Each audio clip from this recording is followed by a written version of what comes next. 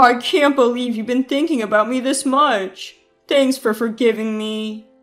With these words, my husband tightly grasped the hand of his affair partner right in front of me. As I watched the two of them basking in apparent joy, I secretly smirked. Enjoy your fleeting dream together. I can't wait to see their faces twist in shock. My name is Molly, 29 years old. I met Pat at a mixer, and we're now in our 4th year of marriage. Pat works in sales for a typical company, and when he returns home always varies. About 3 years ago, he started coming home in the early morning every Friday. I immediately suspected infidelity. He would always be gazing at his phone when at home, and sometimes a foolish grin would cross his face. He would hastily hide the screen when I walked behind him, and sometimes there was a scent of women's perfume. "What are you looking at? You seem happy," I once asked him, testing the waters. "Nah, the stocks I bought recently are doing well. I'll get a cake after work next time. What do you want?" Such lies can't last for long. What confirmed the affair was a woman's earring that came out of Pat's pocket. When I confronted him, he immediately confessed. "I will never do it again. It was just a momentary lapse of judgment. Please forgive me. Molly, you're the only one I love." At this point, 3 months had passed since I first began to suspect his infidelity. A momentary lapse for 3 months? I can't believe you even after hearing that. Let's get a divorce, I declared, but Pat clung to my leg. Night after night, he would go on about how much he regretted it, how much he thought about me, eventually shedding tears. Watching him, I sighed and decided to forgive him. "I won't let you off next time." I gave him a stern warning, and we set some ground rules. Firstly, he must contact me whenever he's going to be late due to work. After work, he must return home directly, and if he wants to stop by somewhere, he needs my permission. It may seem controlling, but it's to prevent the same mistake from happening again. I set these conditions to alleviate at least some of my anxiety. "If that's what it takes to be forgiven," Pat agreed without hesitation. I was hoping that with this, Pat would reform, and we could eventually become a loving couple again. After all, he was the person I decided to spend my life with at one point. Although the wounds from his betrayal hadn't fully healed, I held on to hope for the future and decided to continue my relationship with Pat. However, even if he says such apologies, he's still a man who was intimate with another woman behind my back. Thinking about it just filled me with disgust. For a while, I decided to sleep in a separate bedroom from Pat. Half a year has passed since Pat's infidelity was discovered. He was diligently following the agreed conditions, but lately it seems like Pat is taking the agreement lightly. "Why didn't you let me know you'd be late? We agreed you would tell me when you'd be late, remember?" I questioned him when he arrived home at dawn. Pat let out an exaggerated sigh and retorted, "Do you really expect me to inform you every single time? Sometimes the conversation gets interesting, and before you know it, time has flown. How much control over me do you need? We're a couple. Shouldn't you trust me a bit more?" Honestly, who does he think he is, saying something like that? He was the one who caused all of this. Have you forgotten what you did? You were the one who agreed to these conditions, weren't you? If you can't stick to them, you're breaking the rules, right? If you can't keep your promises, I'll have to reconsider our relationship.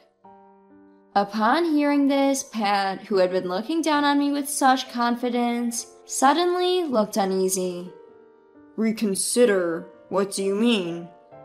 I mean considering separation or divorce. After all, while I forgave your cheating, I haven't fully trusted you since. If you betray my trust again, I'll consider separation or divorce. At that, Pat clung to my leg, just like the first time, apologizing. "I'm sorry. I'll keep you informed. I can't live without you, Molly. Please, don't say such things." If that's what you think, prove it with your actions. I replied coldly and headed to my bedroom. Since then, Pat has been diligent about keeping me informed. While he often comes home late, it seems he has made a good impression on his clients and gets invited to the drinking parties quite often. I have another drinking party today. We're close to sealing a deal. You go ahead and sleep.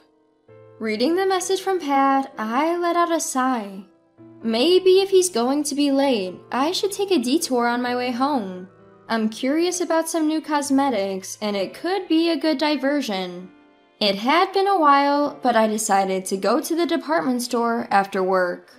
On my way to the department store, I happened to spot Pat. He was walking arm in arm with a woman, looking quite comfortable. That woman, there's no mistaking it, she was the woman Pat cheated on me with. When I confronted him about his affair 6 months ago, I had him delete all her photos. And there she was, standing next to Pat. He had been talking about his clients and contracts so seriously, and yet here he was, cheating again. What was all that effort for? If he likes other women so much, he might as well just go be with them. My emotions were all mixed up, my body shaking uncontrollably. I need evidence. Next thing I knew, I was taking pictures of my husband's infidelity with my smartphone. I lost any desire to shop and decided to go straight home. The next day, Pat came home in the morning as if nothing had happened. I got carried away talking with clients last night. We were drinking till just now. Listening to their stories is exhausting. I'm gonna take a shower and lie down. I see. He had been out having a good time till morning. Of course he must be tired. From the bathroom, I could hear his cheerful humming. As I listened, my anger, which had been building up, reached its peak. Thinking he could live as he always had, betraying me twice? I will make this utterly selfish husband understand. A week later, as soon as he got home, Pat approached me. Hey, are you okay today? Absolutely not. Don't touch me. When I pushed his hand away from my waist, Pat distorted his face in a split second. Enough already. Do you have any idea how much I'm holding back? He hit my cheek with the hand I had just pushed away. Unbelievable. He was not only cheating, but also getting violent. I shouldn't have forgiven him back then. Overwhelmed with regret, I felt tears welling up in my eyes. But now is not the time to cry.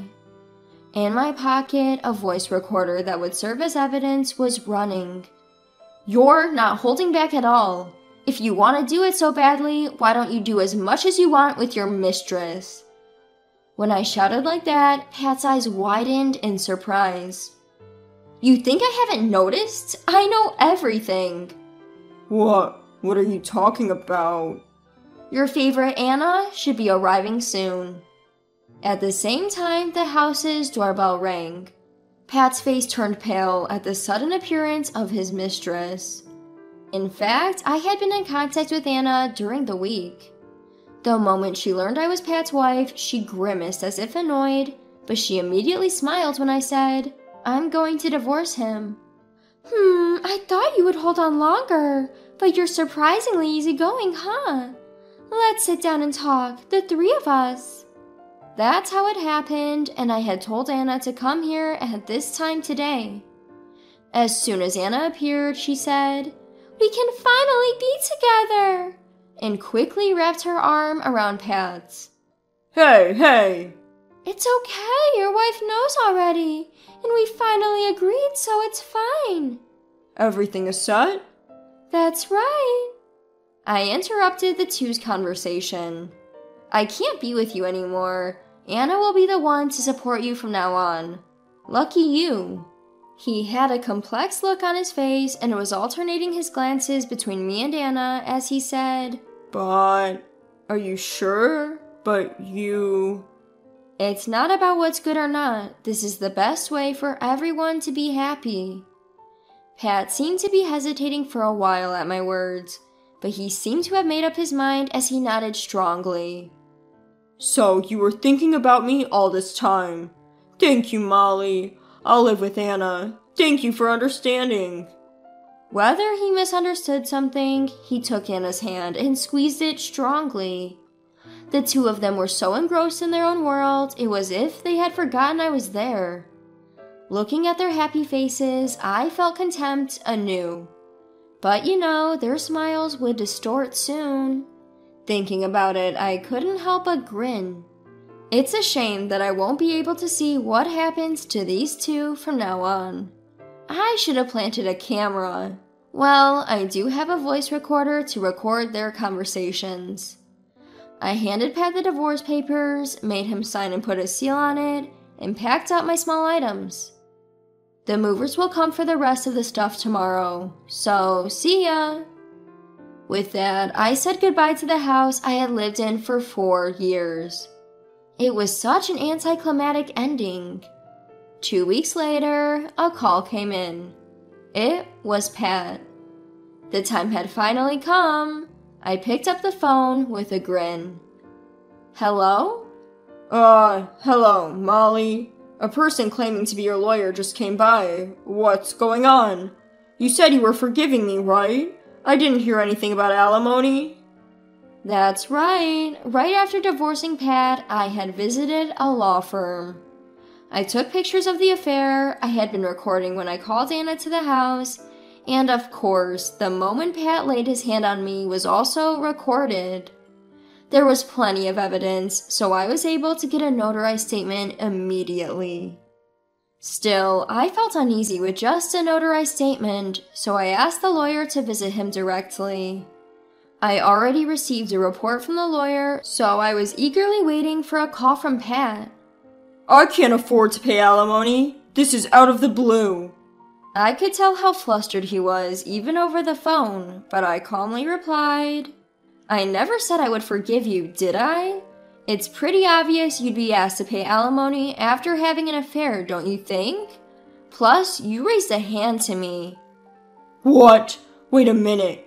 Yes, I shouldn't have hit you in the heat of the moment, but things were settled between you and Anna, right? Isn't that why you called Anna to the house? Pat began to talk rapidly. I watched him, ridiculous as he was, and told him with a triumphant tone. I continued, How dare you cheat on me behind my back and still think you can walk away unscathed? Do you think things are settled between Anna and me? What gave you that impression? How about you stop conveniently interpreting things in your favor? Let's talk about this, Molly. I forgave you once for your infidelity, but there won't be a second time. I was certain that even he, in his foolishness, would understand the gravity of the situation now. But contrary to my expectations, Pat exploded. You've got to be kidding me. If I knew it would come to this, I would never have chosen Anna. You deceived me. How many times does this man need to disappoint me before he's satisfied? As I stood in disbelief, unable to respond, I heard Anna's voice coming from the other end of the phone. What do you mean by that? Didn't you want to be with me? You told me I can't be with you because my wife won't divorce me. You deceived me too. Apparently, things were getting heated on the other end of the line. It's a shame I couldn't witness it in person. I don't have the money to pay compensation. You should pay it. I don't have that kind of money either. Pay your own share. You're the reason we're in this mess. You should apologize. No, you should apologize. Their argument continued like this until Pat finally shouted at Anna. Just shut up. Right now, I'm talking to Molly. Then, lowering his voice, Pat made an unbelievable proposal. I'll break up with Anna. Let's start over, Molly. I realized it's you whom I truly love. I can't live without you, Molly. I made a mistake. Please forgive me. Let's start over. The nerve of him to say something so self-serving. I can't believe I wasted 6 months of my life showing leniency to such a fool.